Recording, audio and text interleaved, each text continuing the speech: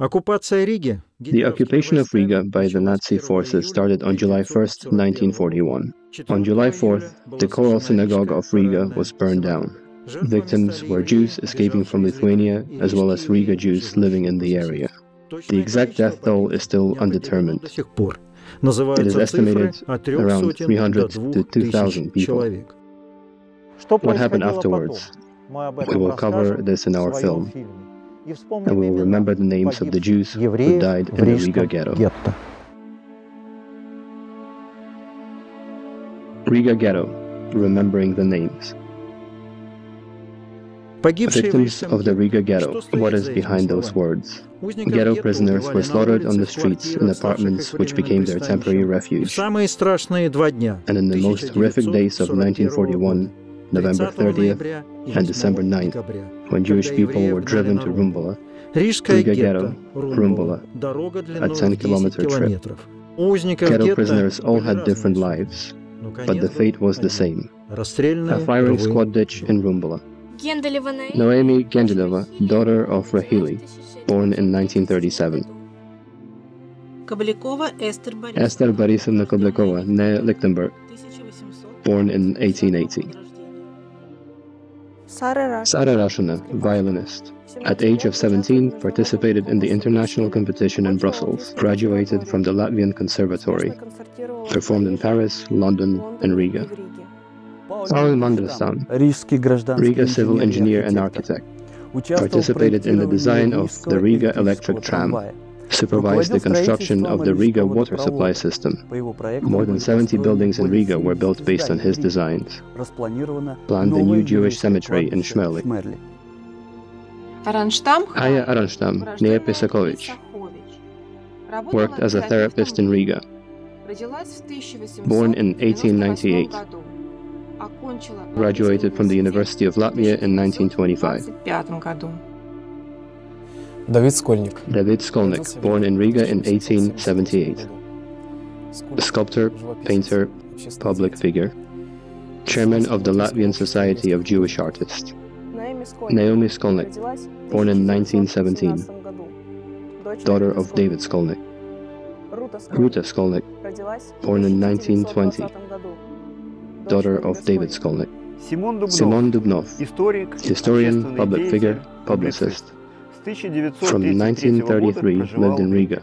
In his monumental work, The History of the Jewish People, he tried to prove the correctness of his view of the history and the future of the Jews of the world. Musa Kaplan, born on August 29, 1891. Lived in Riga at 4 Polkvieža Brieža Street, apartment 54. Evicted on October 15, 1941. Kaplan Moses Kaplan, born in 1928. Son of Musha Kaplan. Lived with his mother. Soraleya Imanitova lived on Vislaja Street, evicted in October 1941. Moisei Lubotsky, husband of Soraleya Imanitova, lived on Vislaja Street, evicted in September 1941. Leib Kremer, born in 1921 in Riga, son of a shoemaker, mathematician, violinist. Meir Gendelev, son of Rahili, born in 1931. Unknown. In Riga, registration of Jews began on July 25, 1941. They were given a special registration card in order to wear on their left chest a yellow six-pointed star, 10 centimeters in diameter. This rule was introduced on 28th of July. The establishment of the Riga ghetto was announced on August 23, 1941. The initial borders of the Riga ghetto, Greater Ghetto, were the streets of Lašprieša, Jekapilt, Katoliu, Lazdonas, Liela Kalna, Lauvas, Ersikas, and Maskavas.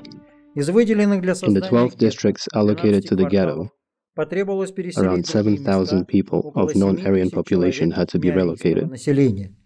The number of prisoners in the ghetto on November 20th, 1941 was 29,602 souls. On September 1st, 1941, Oberbürgermeister of Riga issues an order which prohibits Jews from walking on the sidewalk. No more than 1 meter or on the main road. An additional yellow star must be worn on the back. Jews are prohibited from shopping, reading newspapers, and smoking. Those who work must get their food from Żydopunkte, Jew points. Several stores are being opened on the Moscow Vorstadt. 4 square meters is allocated for each Jewish person.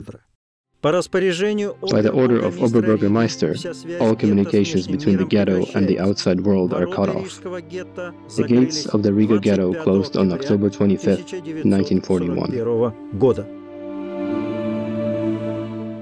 Order number 1.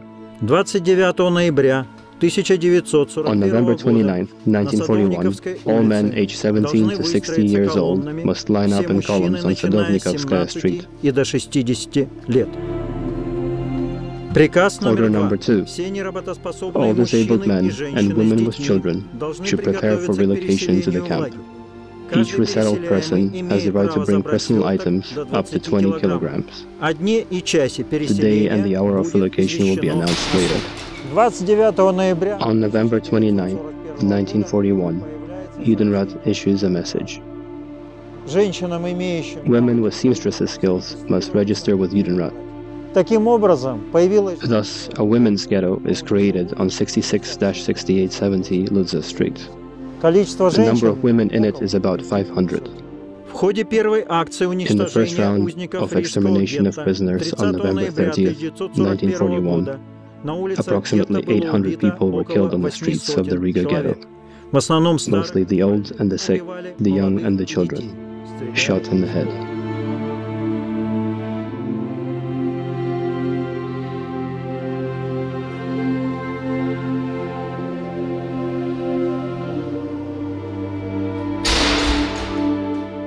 In the 2 days, November 30th and December 8th, 1941, Einsatzgruppen A and local collaborationists in Brumbula Forest have killed approximately 26,000 Jews from the Riga ghetto,